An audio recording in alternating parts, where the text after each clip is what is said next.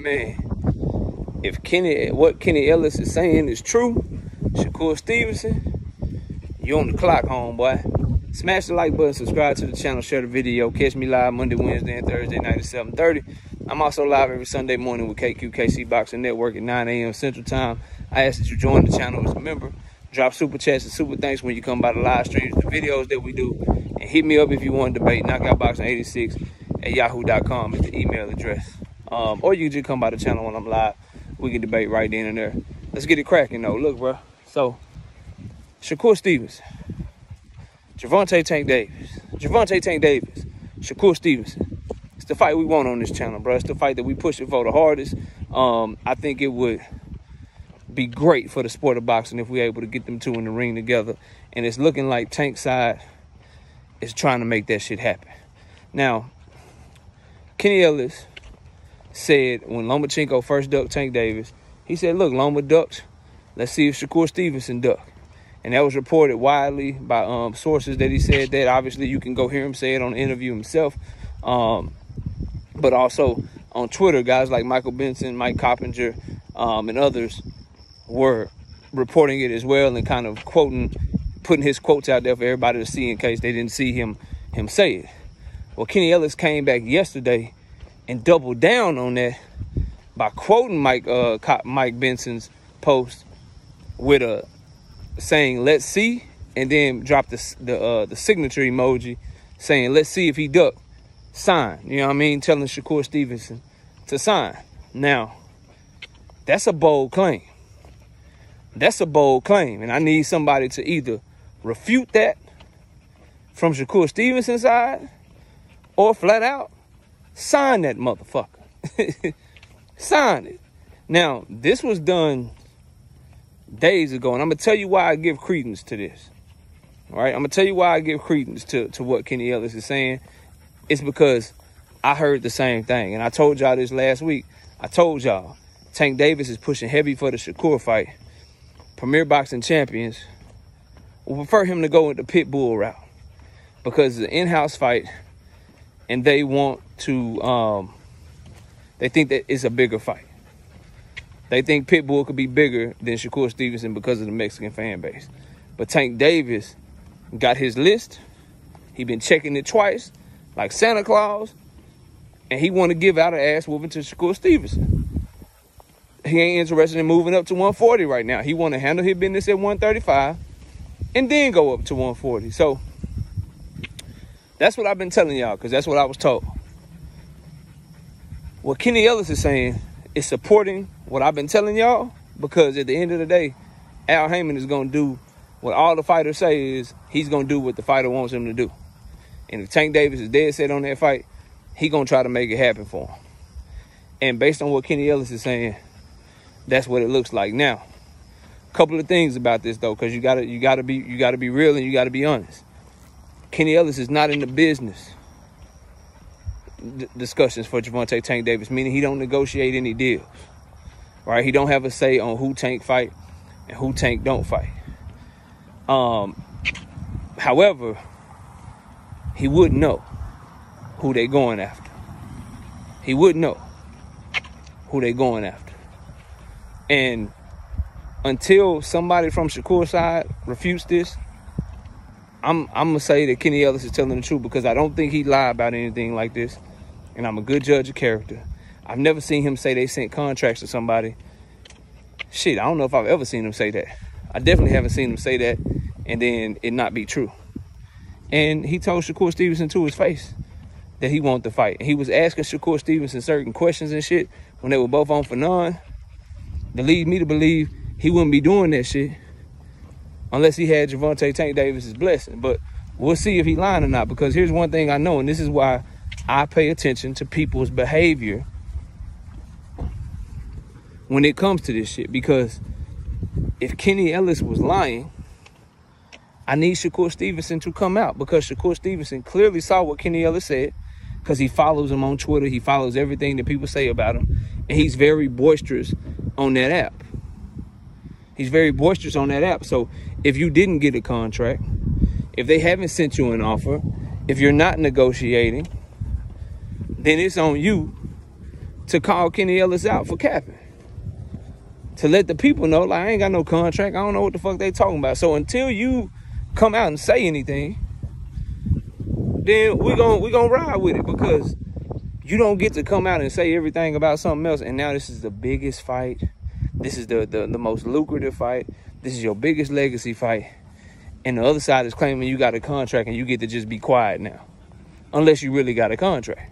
If he got a contract, then he should be quiet if he's trying to negotiate. But if Kenny Ellis is lying on him, he got to come out and let the world know he lying on him like he would anybody else, bro. Anybody else. And that is why when you break this shit down and you use logic and you use common sense, that is why I believe this shit, bro. Because Shakur Stevenson is too boisterous and too loud and too talkative on Twitter for him to just let this shit go by and now all of a sudden get quiet if it ain't true. If Kenny Ellis is lying on him and he ain't got no contract and he ain't got no offer on the table, then he need to say something. I will say this too. Whatever it is, Shakur Stevenson should take that shit, because I know it's going to be his highest payday, because everybody get their highest payday against Tank. And it's most definitely his biggest opportunity to become a superstar, and his biggest opportunity to prove to the world who he is. You perform good against Gervonta Tank Davis, everything negative people said about you goes away. Look at your big bro. Look at your big bro, Terrence Crawford. All of the negative shit that people said about him in the ring, right? All the negative shit that I said about him in the ring. We had to eat that shit. We had to eat that shit because of what he did to Earl Spence, bro. You can make people eat that shit, bro. All that running shit, all that shit people say about you can't handle a motherfucker with power. You scared of power. You ain't ready yet. Like all that shit, bro. You get to make them all eat their words, me included, because I'm in that camp. I think Tank Davis dog walk your ass. But it's your biggest opportunity. It's your biggest shot, and you deserve to fight. So go get it. If they sent you an offer, you got to sign that bitch. And the reason stands for what I said, bro. And I was talking to KQKC earlier. The reason he should take that shit, I don't know if it's $6 million, $5 million, 5% back in, 10% back in, 15, whatever it is. The reason he should take that shit, because with 20%, 30%, whatever they offering, bro, is because, number one, this is his biggest bag, and you a prize fighter. But number two, you ain't got no leverage. You ain't got no business to really stand on, bro. You ain't got no business to stand on. And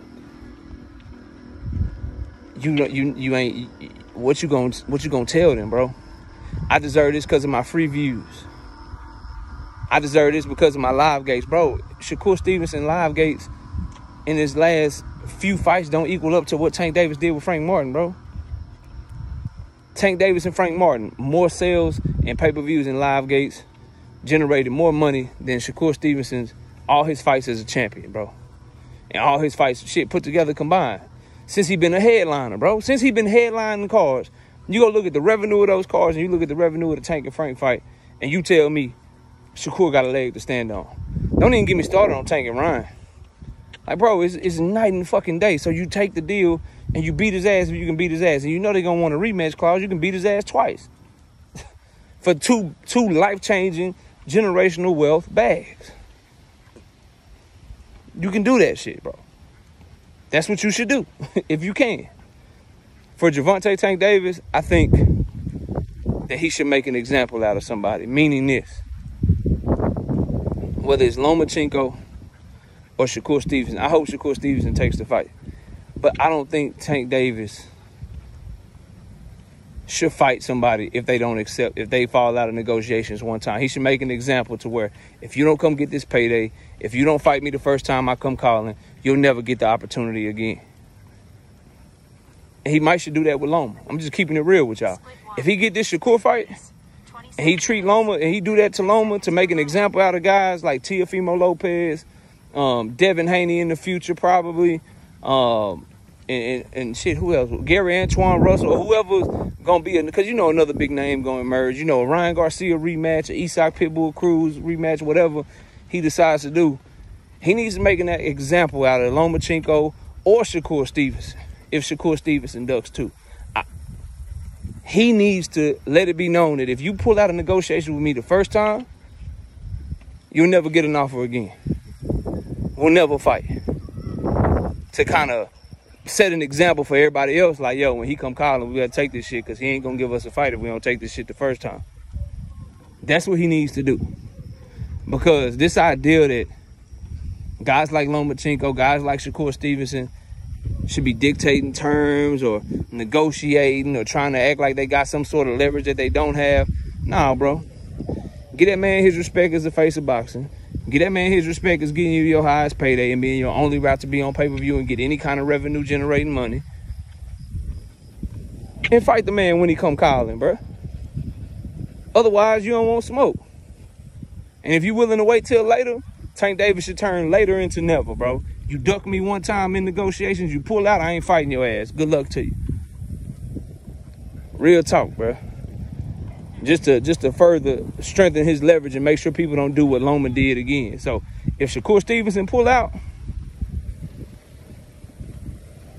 then it is what it is to me, because you ain't got no business pulling out in the first place. But if Kenny Ellis is lying, bro, let us know he lying, dog. Let us know he lying. Let us know that he lying, because right now it's looking like you got an offer and you either getting cold feet or you negotiating.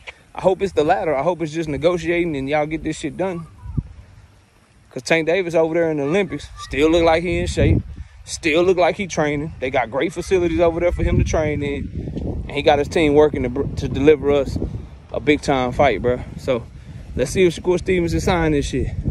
Or let's see if he refute what Kenny Ellis saying. We're going to be following this story closely. But y'all let me know what y'all think, man. Tank Davis, Shakur Stevenson. Tank Davis team claim they sent an offer to him. Y'all think they capping or y'all think they telling the truth? I'm going to go with they telling the truth. Because Shakur Stevenson would have been said something by now, bro. But instead, what is he doing? Believe half of what you see, none of what they telling you. Like, what, bro? You rapping Jay-Z, Sue Surf? What you doing, bro? You only get one shot. YouTubers be lying, and the top lying ass YouTubers be lying, be telling y'all stories for lies and all this shit. Well, is Kenny Ellis lying? That's what I want to know. If you got time to talk about YouTubers lying, is Kenny Ellis lying on your name right now by saying you got a contract, bro? Is he lying on your name right now by saying that you got an offer and to sign that motherfucker? Is he lying, bro? Y'all let me know what y'all think in the comment section, man. Comment below, smash like, sub to the channel. I'll see y'all soon. Peace.